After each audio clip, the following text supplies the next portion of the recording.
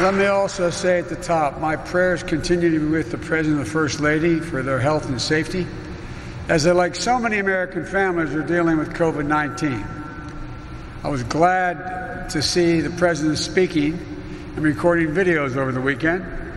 Now that he's busy tweeting campaign messages, I would ask him to do this.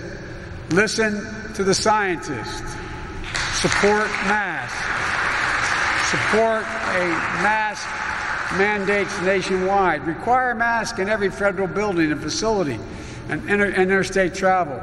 Urge every governor and mayor to do the same. We know it saves lives. His administration just rejected a mask mandate for public transportation on Friday. The SEIU came along and said, we need to be protected. And they said no. I believe that was wrong and not very rational.